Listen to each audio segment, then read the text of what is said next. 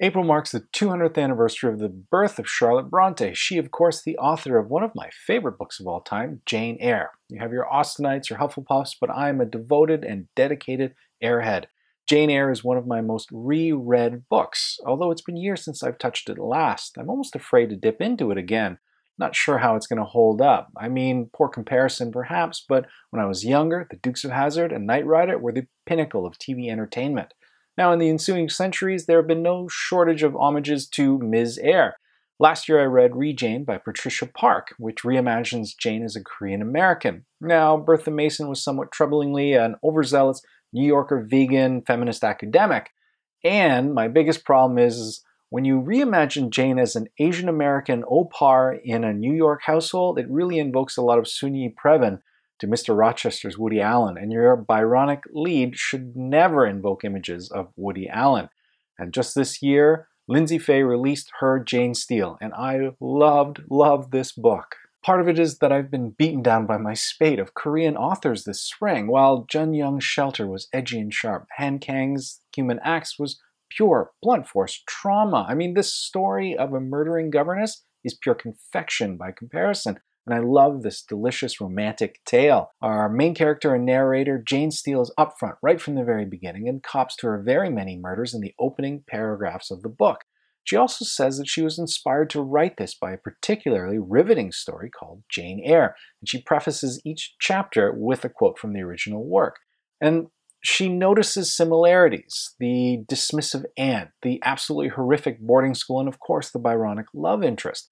But what this does is it frees up the author, Lyndsay Faye, to borrow at will, so she can pick up pieces that she wants to and discard those that don't work. And we as the reader aren't left looking around every corner, looking for that skeleton hidden away in the manor, and can just sit back and enjoy the story. Lyndsay Faye nails the language and channels the very best of the 19th century female writers with their distinct use of imagery and pacing.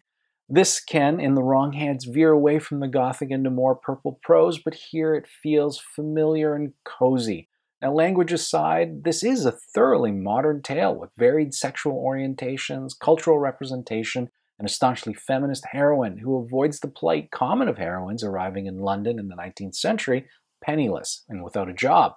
She instead relies on her educational background and helps write scandalous broadsheets for the wonderfully realized Hugh Grizzlehurst and his daily report of mischief and mayhem. Hugh frankly needs the help considering the crimes against the English language that he is guilty of, such gems such as the delinquitorious scallywag which competrated this most despicable act, an act sufficient to strike thunderific fear into the hearts of even the most auspiciatory citizens remains at large. This book was a ton of fun, and I really did enjoy it. I mean, retellings can be a bit hit or miss, but this managed to retain all the elements of the original that I loved while setting it against a backdrop of murder and mayhem.